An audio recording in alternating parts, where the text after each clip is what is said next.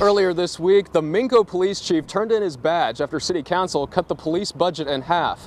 But tonight, City Council replaced him. Are you willing to be our chief? I guess so. You stay with us. Yeah. Which we I just did 20 hours without sleep, so yeah, I think I'm already deep into it. Okay. So. Minco City Council appointed Frederick Johnson as the new chief at their meeting tonight for a salary of just over $48,000 annually. That's established. I'm okay with that. You're established. You're okay with it. I guess you're new chief. Congratulations. Thank you. This comes after former Chief Josh Fletcher resigned earlier this week. In a letter to City Council, he cited budget cuts as one of the main reasons he left the job. He claims the department was already understaffed and the work environment turned hostile.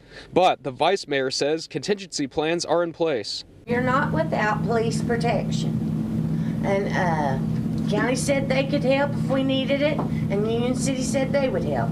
But we're not, you know, we're doing fine. Minco has a population of about 1,500 people. Chief Johnson has been the interim chief since Monday.